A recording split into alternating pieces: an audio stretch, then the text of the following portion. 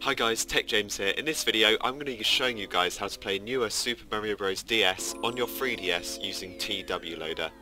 So the first thing you're going to want to do is, well, you want to install TWLoader. If you haven't already got it, I've got a whole video for it. It's 5 minutes long. It's fairly easy. Of course you need custom firmware to install that, but once you've installed that you should be good to go.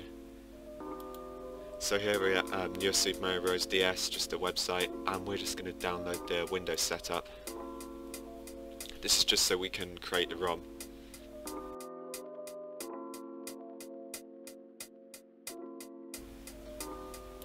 So I've already got a Super Mario Bros. DS ROM in my downloads folder. You guys can find them, they're all over the internet.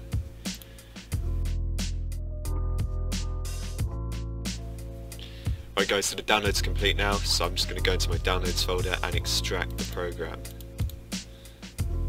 Right, so you want to choose extract to, and it's just going to extract it into a folder. So here's the folder, and you want to run this one, newer DS patch wizard. Okay, so you want to click next. Now this is where you want to choose your ROM, so mine's in my downloads folder, so here it is, new Super Mario Bros. .nds, so I'm just going to hit open, next.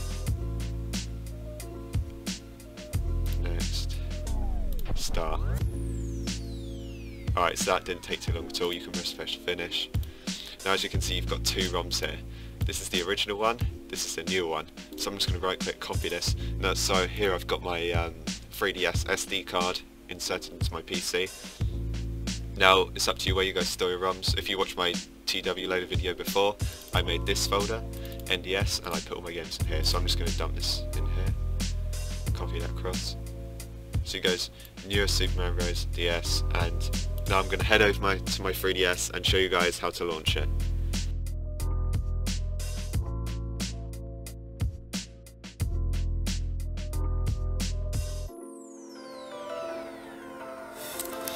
Alright, so now I'm just going to scroll over and find TWLoader. Here it is.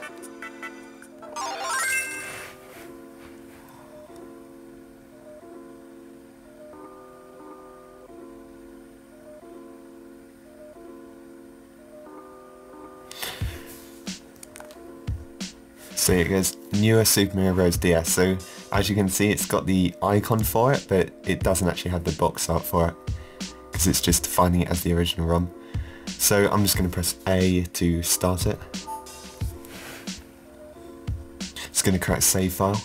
The save files are located where the ROMs are located.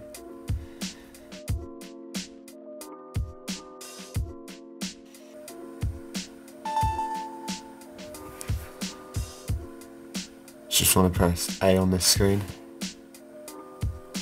and then it's going to hopefully boot the game for you.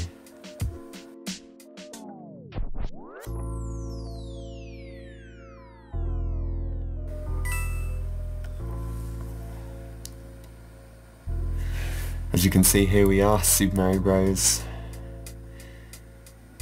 You can just press A on this part.